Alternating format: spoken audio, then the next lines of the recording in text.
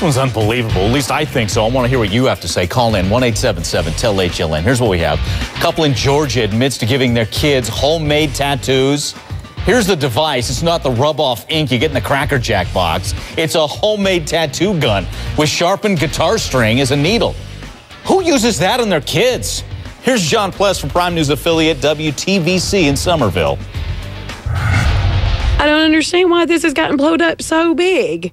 You know, I love my children. We'd never do anything to harm our kids. Joja Marsh is proud of the tattoos that her boyfriend put on her arms and legs. These were done with a homemade gun. But Chattooga County Sheriff John Everett says Marsh went too far by tattooing her and her boyfriend's children, a 10-year-old, two 11-year-olds, a 12-year-old, and a 15 and 17-year-old. We've never seen anything, never heard of anything like this in surrounding counties or anywhere. Sheriff Everett says the children were tattooed with a black cross on their hand with a homemade tattoo gun. This is the device that was used. Plug it into a normal outlet.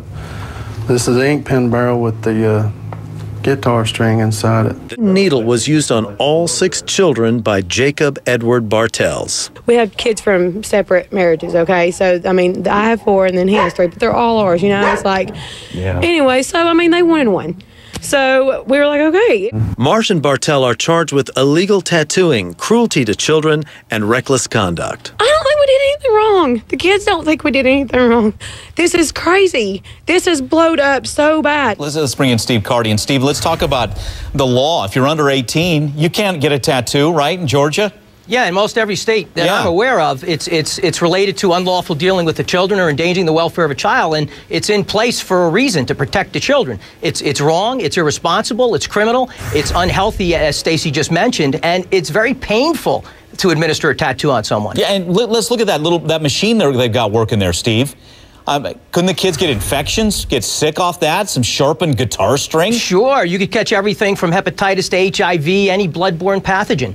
Yeah, stick to the rub-off tattoo that you get in the Cracker Jack box until a kid is of age and can make their own decision. Let's get another call in. Teresa's with us in Minnesota. Hey, Teresa, what do you think here?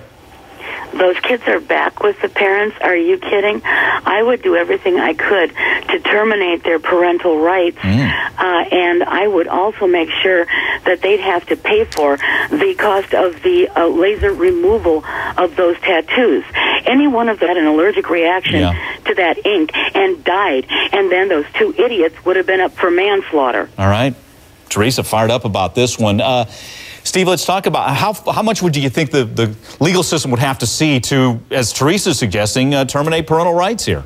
Well, they're going to look and see if they have any criminal background, Mike. They're going to take a close look at what goes on in the home. Child Protective Services is going to make frequent visits to make sure that they're adequately cared for. I think it was more than likely a very, very bad call on the parents' part. And I think at the end of the day, it's not the crime of the century, but it is very harmful to the children. Yeah. Yeah, it sure has that potential. As we saw this, as our caller Carl said, it was a jailhouse tattoo gun. Enough said on that front. Guys, thanks again.